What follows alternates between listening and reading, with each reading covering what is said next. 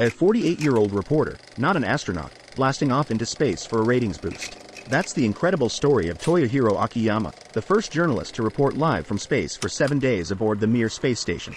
Akiyama, a Japanese TV reporter, was chosen from 163 Tokyo Broadcasting System employees who volunteered for the mission. After rigorous training in Russia, he launched in 1990, becoming the first Japanese citizen in space and the first sponsored civilian cosmonaut. His mission wasn't all smooth sailing.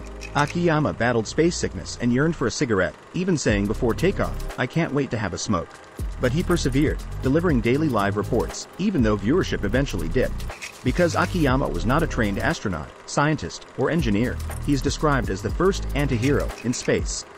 It reminds us that sometimes, the most unexpected individuals can become pioneers, pushing boundaries and inspiring imaginations.